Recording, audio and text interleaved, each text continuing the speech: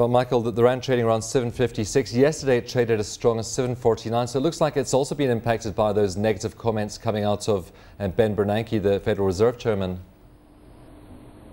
Yeah, absolutely, Steve. And of course, the rand remains closely correlated to risky assets, and risky assets in turn are watching closely to see the extent and the duration of this global economic recovery. And of course, when we see some gloomy remarks coming out of the Fed, such as saying that US interest rates are likely going to remain on hold at low levels for a protracted period of time, and that the outlook for the US economy is somewhat uncertain, it's obviously going to bring about a little bit of risk aversion, and the rand, together with other risky assets, are going to come in for a bit of a correction. We saw that last night, we saw that in the Asian session this morning, and with Wall Street down, Asian markets down, it's no surprise that rand bulls have locked in a few profits ahead of today's all-important MPC meeting.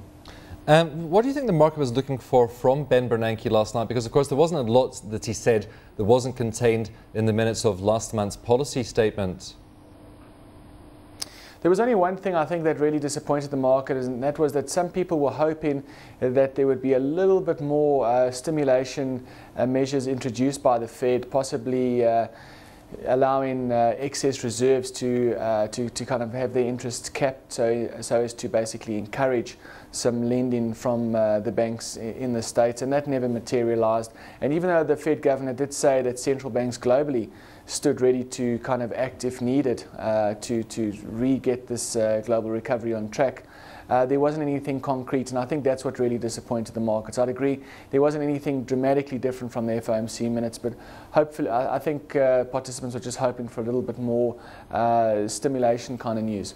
Well, perhaps onto our rate cut today. It looks like the market's starting to price in a significant possibility of a rate cut, though only 5 of 21 economists who have been polled by Reuters expect that cut. Why do you think we have this divergence?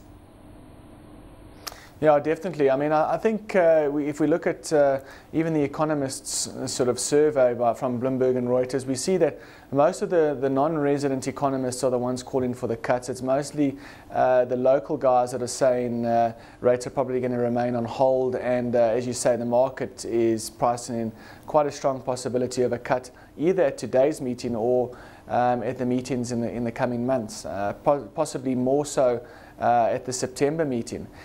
We at Standard Bank believe that rates will probably remain on hold today, and I think if they do cut, I think the rand could weaken as a result. It won't do well for our interest rate differentials, especially at a time when other emerging market central banks are hiking rates, and especially at a time when there's a lot of uncertainty out there and people aren't really going out and putting a lot of risk.